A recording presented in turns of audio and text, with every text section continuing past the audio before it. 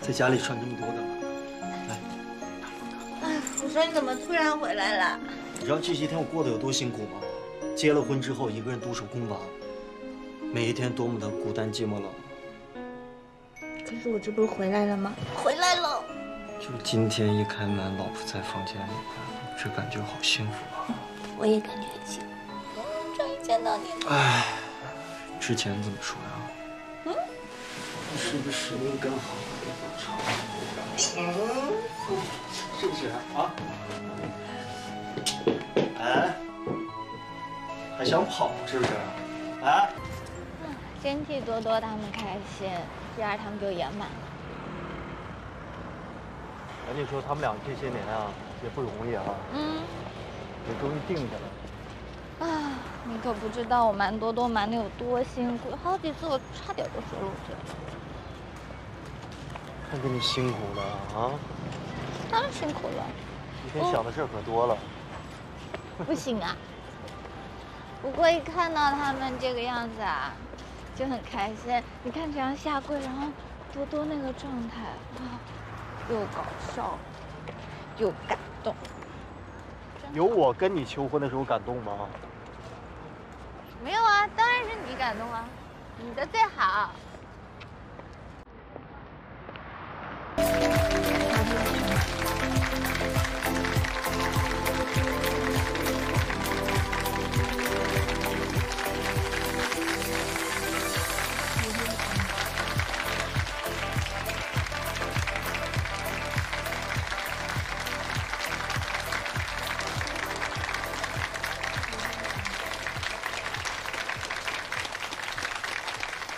非常感谢大家今天可以来到我的歌秀，而这个秀能取得圆满的成功，要非常感谢支持我的所有朋友，还有我的家人们。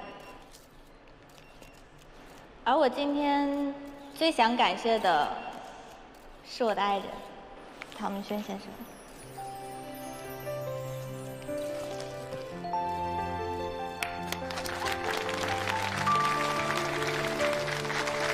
红姐，要不？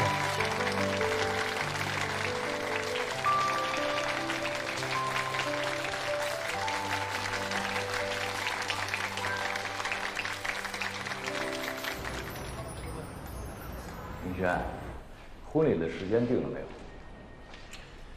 这不就等爸妈帮我来确定了？嗨，你妈这个人刀子嘴豆腐心。董事长好，你好。办事情太着急，什么事都想管。但是出发点是好的，回头把他约出来，啊，请他吃个饭，给他个台阶下。这事儿就靠你了吧？好，怎么办呢？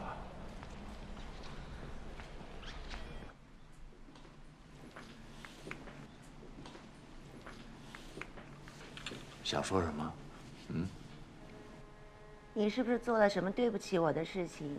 今天这么殷勤，请我出来吃饭呢？我怎么会做对不起你的事情呢？我是宠妻狂魔，就是吃顿饭嘛。来来来，别以为我不知道。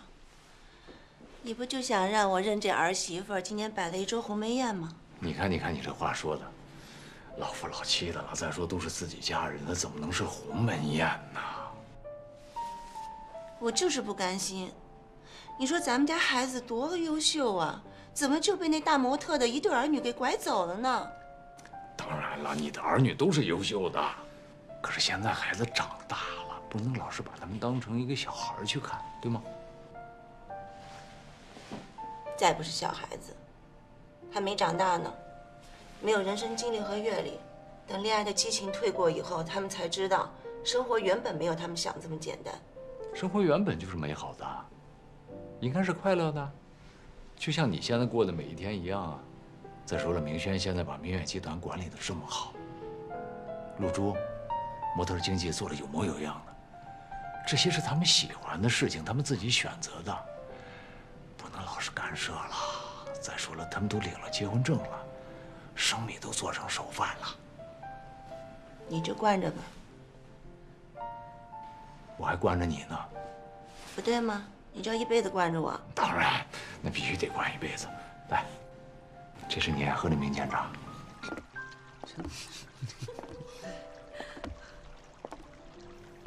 就要见我爸妈了，怎么样？我紧张。紧张什么呀？我父母挺好的。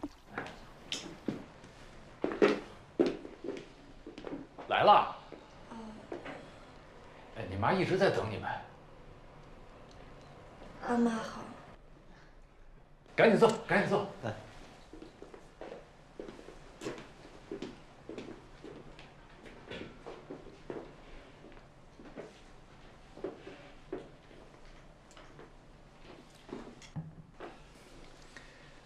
啊，今天早上一大早啊，你妈就收拾了半天，提前1个小时就到这儿了。你看这个酒也是她准备的，是吧？我最近睡眠不太好。来吧，我跟莫非敬爸爸一杯。好。祝老爸帅气健康，老妈呢，永远聪慧美丽。说2句。那我也祝你们俩永远幸福。谢谢妈。谢谢妈。谢谢爸。祝你们幸福。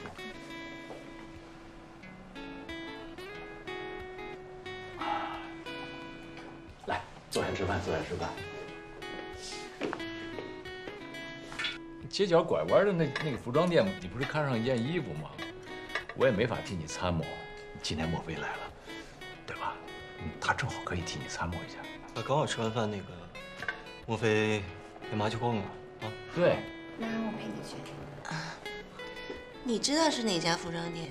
就那一排那几家，一个蓝的，一个花的，他不知道选哪一件。你觉得你妈适合穿哪件？妈肯定穿哪件都好看。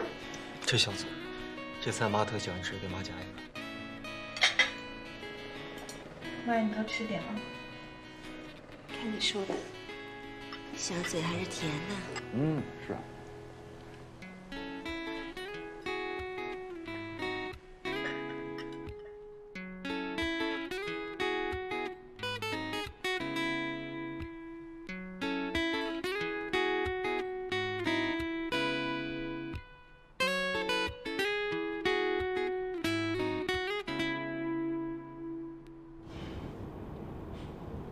哎，我说办个婚礼原来这么麻烦呀！怎么了？现在后悔了？谁说我后悔了？我说还不能让我叨叨几句吗？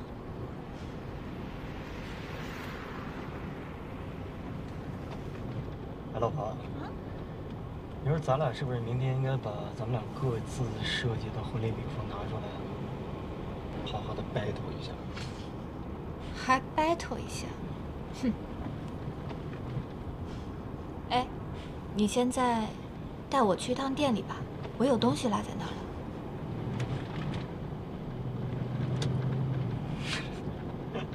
我发现你一天就喜欢折腾我没折腾你。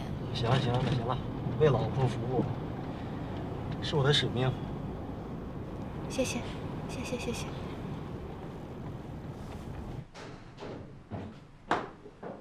老婆，你这么晚带我来这儿干嘛啊？感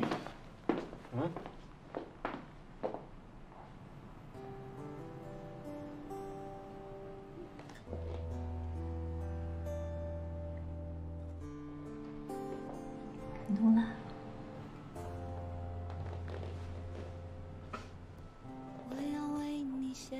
你怎么把我衣服偷过来了？你什么时候发现的？我早就发现了，我知道你打算结婚的时候穿，所以呢，就做了一件风格差不多的，怎么样，满不满意？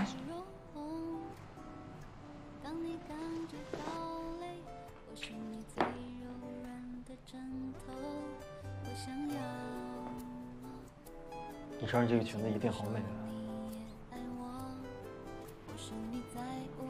过来。